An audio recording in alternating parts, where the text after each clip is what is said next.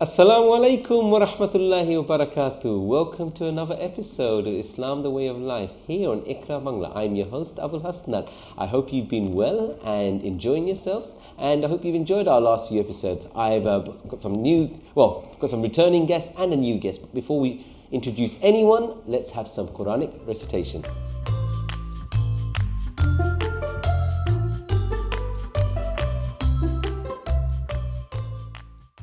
أعوذ بالله من الشيطان الرجيم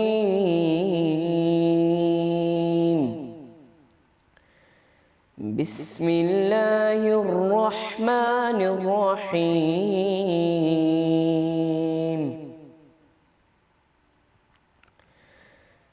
تبارك الذي جعل في السماء بروجا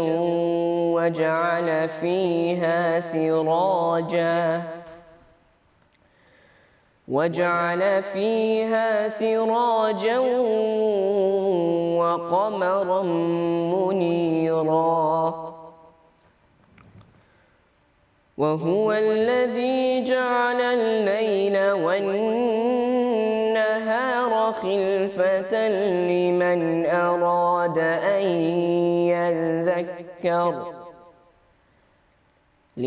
أراد أن يذكر أو أراد شكورا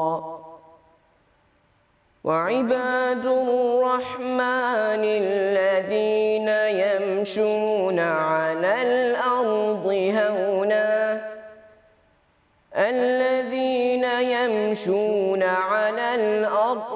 هونا وإذا خاطبهم الجاهلون قالوا سلاما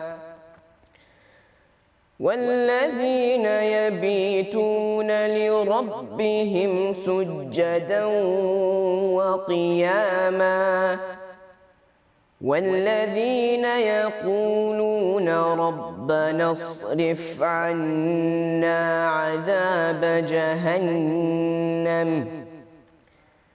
إن عذابها كان غراما إنها ساءت مستقرا ومقاما صدق الله العظيم.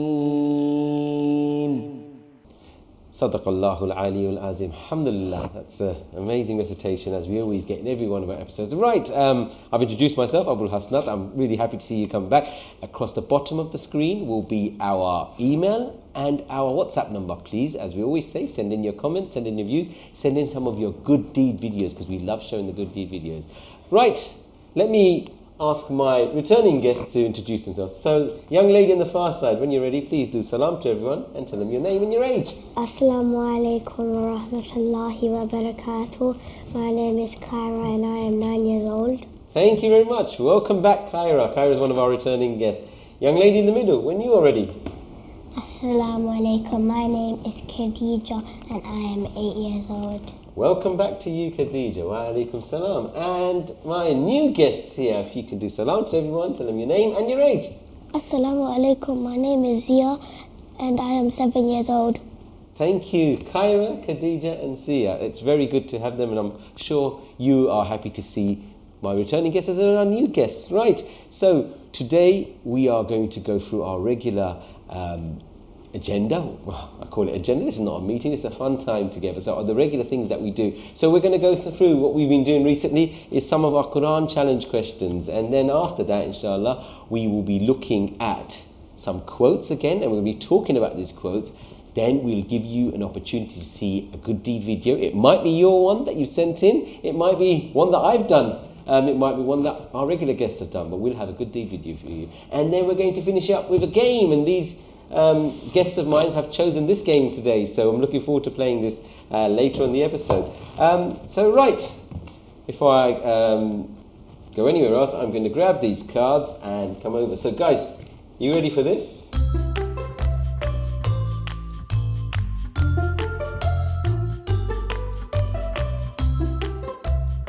I'm going to ask you these Quran questions and you have to work together to find the answer.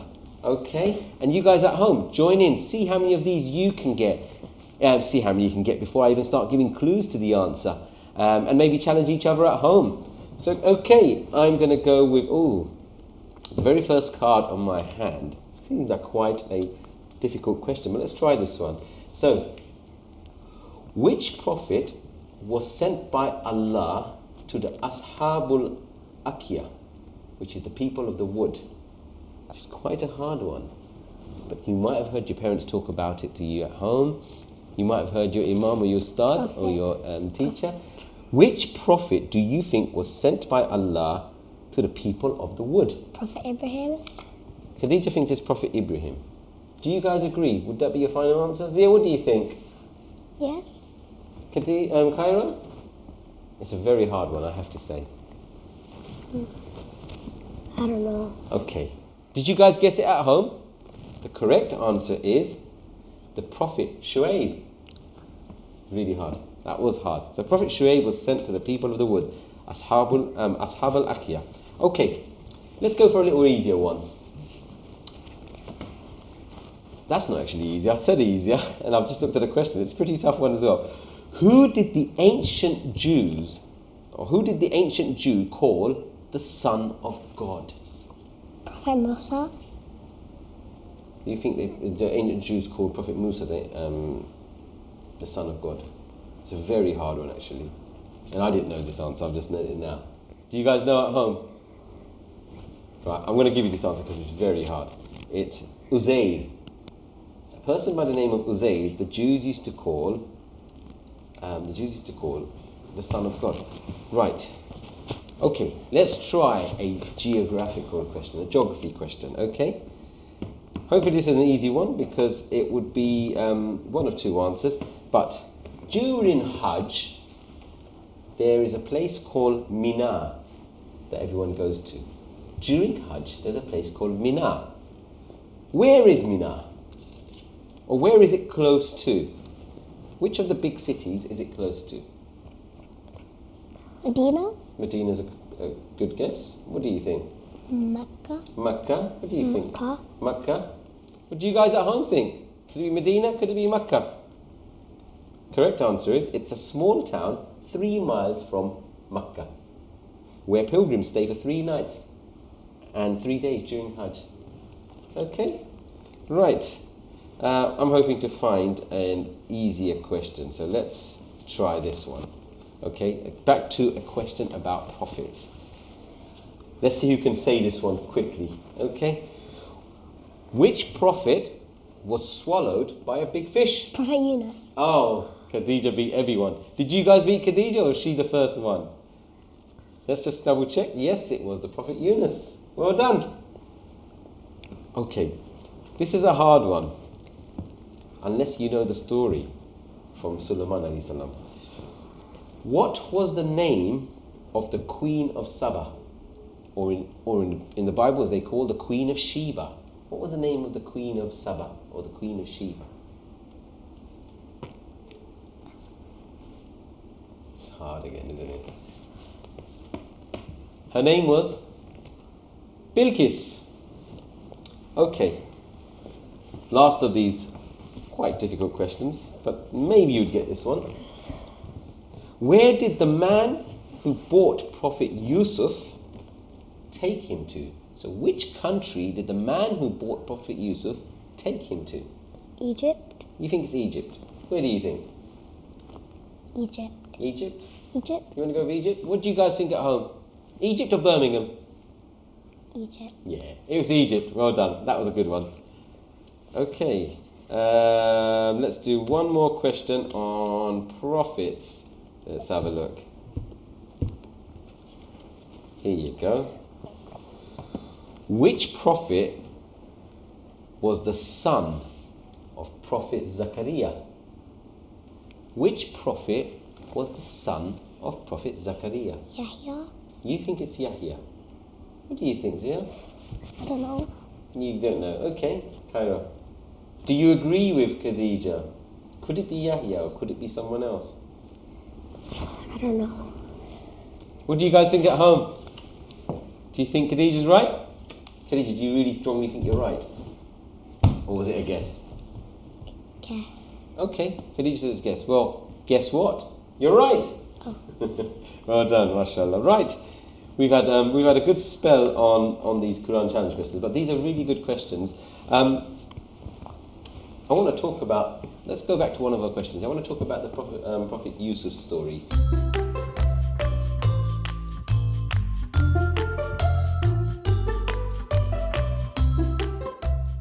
Do you guys know the story of Prophet Yusuf? No? Do you know the story? Yeah. Tell us the story. Tell everybody the story the way you remember it and the way you know about it. So as much of it as you want. He had 11 brothers. Very good. And those brothers were jealous except one. And so they one day they decided to take Prophet Yusuf outside, and they begged their dad to take him because they wanted to slaughter him, do something to him. But they pretended to their dad that they were actually going to look after him. So when they took him outside, they took his shirt off and they put blood on it, and then they threw him in a well, and then some people walked past and took him out of the well because they wanted to get water from the well, and then they took him to Egypt and made him a slave. Very good. Wow. That's very good. MashaAllah, Khaira. That's a beautiful narration of the story. Khaira, what do you learn from the story of Prophet Yusuf? What does it teach you every time you hear the story? To not have jealousy. Very good. What do you guys think? Is that a good thing? Do you think jealousy is a good thing? No, it's quite bad, isn't it?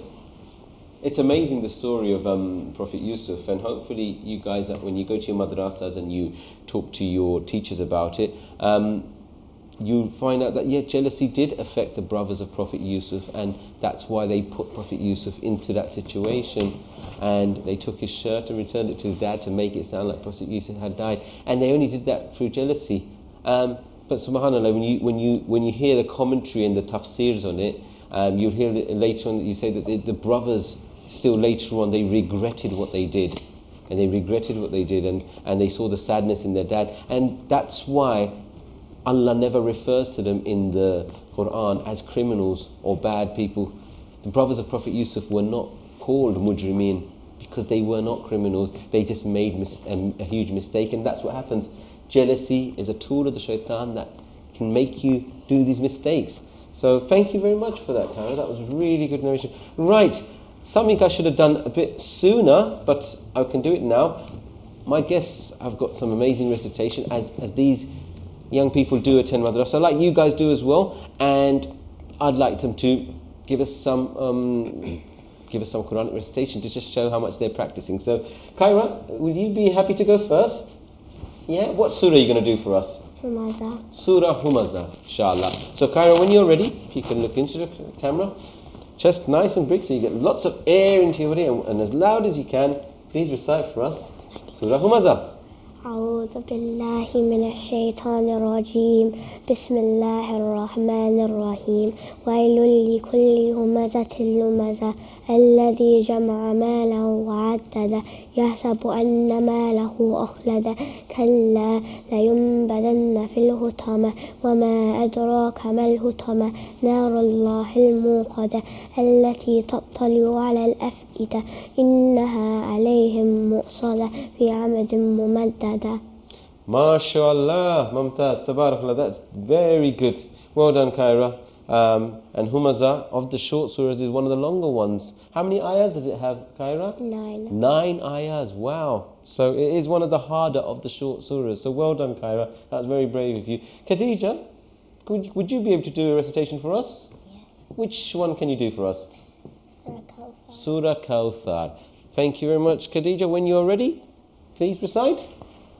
أعوذ بالله من الشيطان الرجيم بسم الله الرحمن الرحيم إنا أعطيناك الكوثر فصل لربك وانحر إن شانئك هو الأبتر. MashaAllah, Mumtaz, Tabarakallah. And in Na'atayna, how many ayahs does it have, do you know?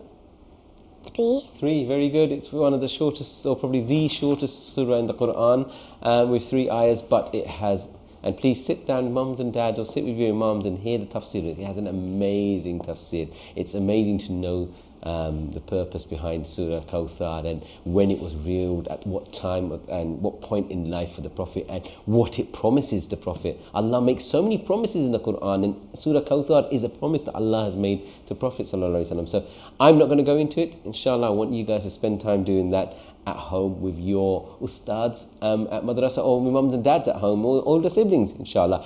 Right, before we do the game, I want to do what we've been doing recently, Ramadan Mubarak, the book by Tariq Hussain, where he's got so many quotes in here. So I'm going to spend this time, because I haven't heard much from Zia, so I'm going to read one of these quotes, and I would like them all to tell me how they feel, but I'm going to start with you, Zia, okay? So today I have decided to look at, it's a quote, it's a fasting quote. So, the quote in the first few pages here, this quote is as follows. Fasting had always been a means of purification for all souls who longed for divine guidance. And this quote is from a lady called Aisha Rafia. So a lady called Aisha Rafia said this quote, and I'll repeat it again to you. Fasting had always been a means of purification for all souls who longed for divine guidance. There's some very complicated words used there, but let me ask you, Zia, did you understand what that means? No. No? Did you understand it, Kyra? Well, I think, was it like when you fast, it cleans you and you get more patience? Very good. That's one way of looking at it, yeah. Let me break this down for you. So, fasting had always been a means of purification, which means fasting is a way to purify yourself, to clean yourself. Okay? But then it says for all souls. So you might think, well, how is fasting going to clean me? A bath or a shower cleans me. But then this says for souls. So fasting cleans your soul. And then it also says, and it's for the souls who longed for divine guidance. Do you guys know what divine guidance means? Divine guidance, divine is something that comes from Allah. And Allah gives us guidance. So what Aisha Rafia is probably saying here is that fasting is a way to get your soul to be clean and to be guided by Allah. Now when you hear something like that, how do you feel? What do you think, Zia? Is fasting, do you think that quote is telling us that fasting is a way to go and get some help from Allah? Yes. Yeah?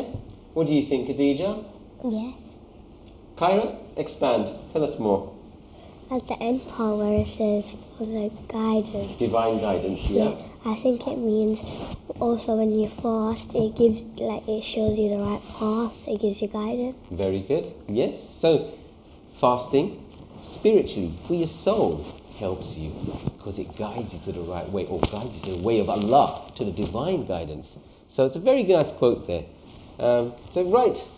Thank you for going over those, going through that quote with us. We've got quite a few minutes to play a game, and so these guys have chosen the game Quick Links. So I want you guys at home, we've played this before, but if you haven't seen our previous episode where we played this is a game where everyone takes a squeaker and we're going to put words across the table, and then I'm going to pick up a subject card and I'm going to ask these guys to pick the subject card and explain why the word is related to that subject card. to that description. So I'm gonna hold these cards up here, which have the nouns, and then these orange cards here have the adjectives, which are describing words. So I'm gonna put these down. No, these guys can't see them because I've got them hidden by the box. But I'm gonna give them a chance to then come. I'm gonna give them a chance to actually come across and choose. Not come across, but I'll actually get them to choose which of these description words matches the noun that we have here. So I'm going to ask you not to turn this over, but take one each. You take this one. Khadija, you take that one. And Kyra, you take that one. Now, let me grab a squeaky as well. So Once you pick your card, you have to explain why your word is related to the one that's here on the table. So, let's go with you first, Kyra. When you're ready, turn your card over. What does it say? Castle. Castle. Oh, we've had this one before. Castle. Now, I'm going to go through description words. You have to tell me which one, or if you can step over, and I want you to pin which description goes with castle. So, when you're ready, can you see these ones? Yeah.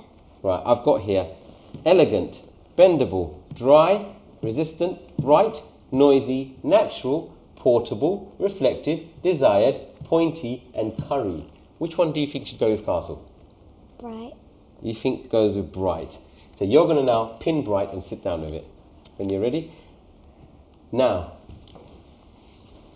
you're going to explain to us why castle and bright goes together. And if us three agree with her and think she's picked the right card, we say nothing, we say well done. If we think she's wrong, we're going to squeak her. Okay, so Kyra has picked castle and bright. Kyra, why have you said castle is bright? Because castle has different colours and the colours are bright. So castle has front colours? Different colours, and you think it is bright. Do you guys agree? I think castles are quite dull, don't you?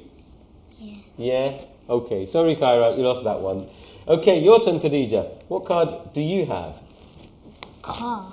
Car. Right. Do you choose desired, pointy, curry, natural, portable, reflective, noisy, resistant, dry, bendable, or elegant? Noisy. You want to go with noisy. Okay, when you're ready, hit the noisy. There we go. Now sit down and explain to us, why is car noisy? Because sometimes when people are around the car, it's like when it's driving, it makes a lot of noise, and also when you're inside you can hear like the wheels go fast. Do we agree with her? Is the cars noisy? Yes or no? Yeah. Yeah? What if it was an electric car? No. It won't be noisy, would it? But we'll let you have that, because most cars are not electric, even though we're slowly going to a time when most cars will be. So, well done, Khadija. Right, you ready, Zia? What card do you have? Sweet. Sweets. Choose which one. Desired, pointy, curry, natural, portable, reflective, resistant, dry, bendable, or elegant. Oh, that's very hard. What does sweets fall into? Oh, have you squeaked her already? You think sweets are? Natural. Natural. Okay, now you have to sit down and explain to us, how are sweets natural? Sweets are natural because it's food. Because it's food. Do we agree that are sweets natural? I think we have to squeak you away because sweets are manufactured. But what is sweet and natural? Guys, who can answer that question? What is sweet and natural? It's a trick question or an easy question. What is sweet and natural? Do you guys at home know what is sweet and natural? I'd say sugar. Isn't sugar natural? Or maybe it's refined. Let's say fruits, because fruits have their own natural sugar. Apples have their own sugar. Strawberries are amazing. They have natural sugar. My gosh, we've run out of time. That's all we have time for. Alhamdulillah. So I hope, have you guys enjoyed yourself in this quick little game? I know we don't get much time with it, but you get a taste that. You're going to go and try this game at home at some point? Yeah? It's good fun. Hope you guys at home as well try this out, and do try out some of the quotes yourself, discuss the quotes, and do try a Quran challenge at home. Give yourself some challenges at home and play with your siblings and see how you get on. And hopefully send us some good deed videos. We love watching them. That's all I've got time for. We've got to get going, so inshallah we hope to see you soon. I've been your host, Abul Hasnat. Until next time, wassalamu alaikum wa rahmatullahi wa barakatuh.